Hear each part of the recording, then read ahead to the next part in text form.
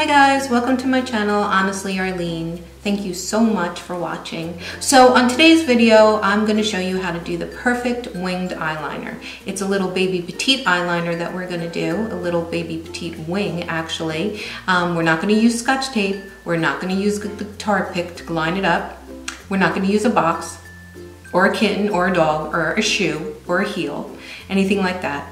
I'll just show you a simple trick to do a perfect winged eyeliner. Hi guys, here we are starting on our winged eyeliner. Small feathery strokes along the lash. We're going to go almost to the end of our eye. Do not go all the way to the end, right there.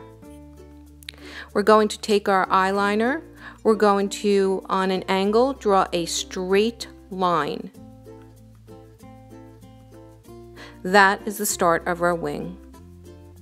We're going to do small feathery strokes back towards the middle of our eyes.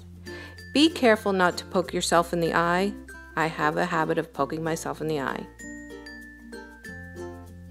And I poke myself in the eye. Now take a shader brush. It is a shader liner brush. And on the top of where you placed your liner, run the liner brush across it. It will blend everything out and make it look very sharp lines. Now don't worry if you have to go back and add a little more color. I like to add small steps instead of trying to do it all in one stroke. So just add a little more till you feel comfortable and then blend out the top line again.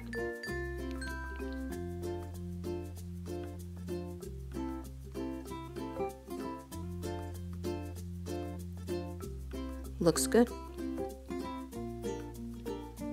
Keep trying to do this. Once you get this technique down, it will be so easy for you. I could do this 1, 2, 3.